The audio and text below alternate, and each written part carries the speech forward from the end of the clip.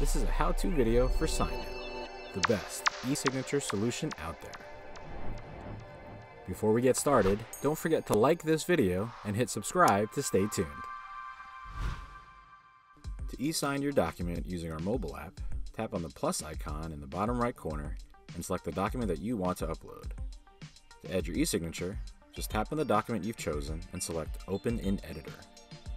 Select Signature in the tool panel and tap anywhere on your document to place your signature. If you don't have a personal signature yet on signNow, just create it by tapping Add New Signature. You can create one by typing or drawing and saving it to your account. Finally, apply your signature and it will instantly appear on your document. You can easily adjust its size and placement.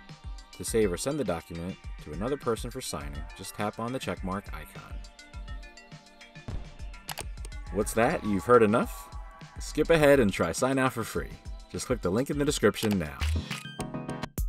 Need more features? signNow makes it easy to approve and send documents for signature.